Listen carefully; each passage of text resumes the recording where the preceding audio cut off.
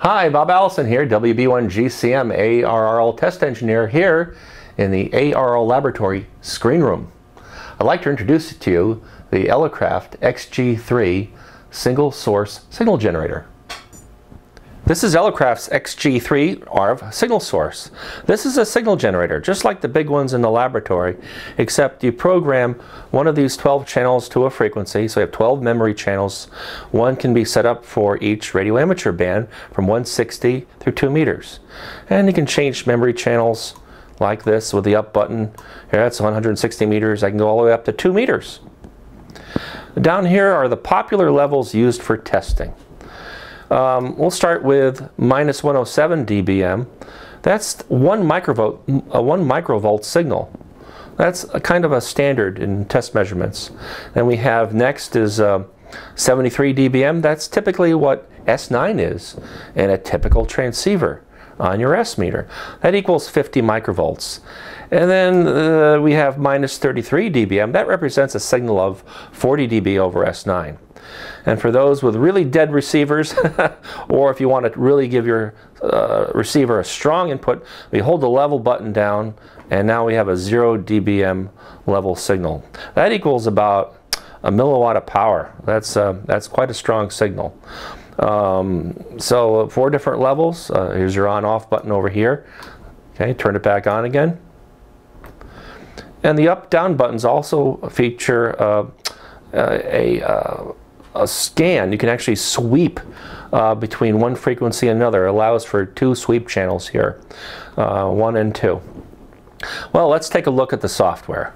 The software was very easy to load. I like that. And we're going to click on the Operate tab up here, and we have the 12 memory channels.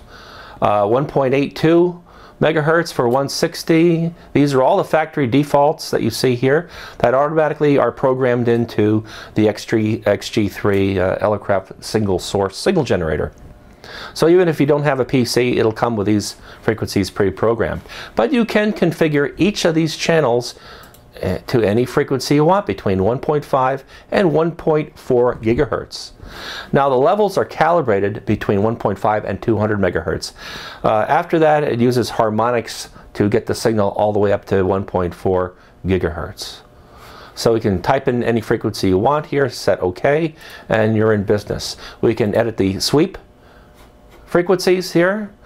Sweep 1, I have it programmed to sweep the bottom portion of the 40 meter band.